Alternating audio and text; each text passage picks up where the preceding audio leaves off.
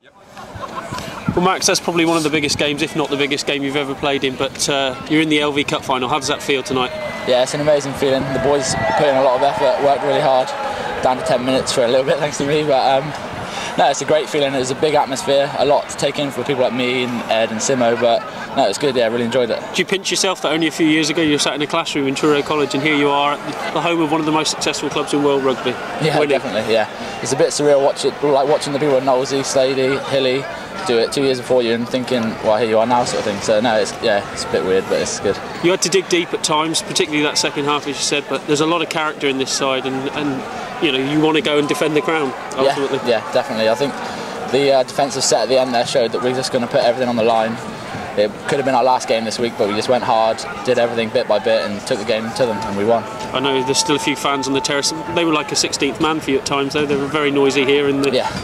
Yeah, definitely. They picked us up a lot of the times, got behind us for the whole game. It's a good experience. As you know from earlier in the competition, Saracens next week, not easy. They're going to be tough, physical, They're going to throw everything at you. Yeah, it's going to be a big game. It's one for the boys to look back and say, look, you know, we can take them on again, show what we can do.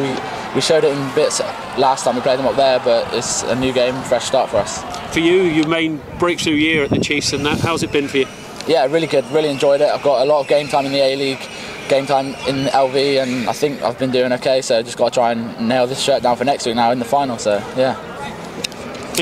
Cool.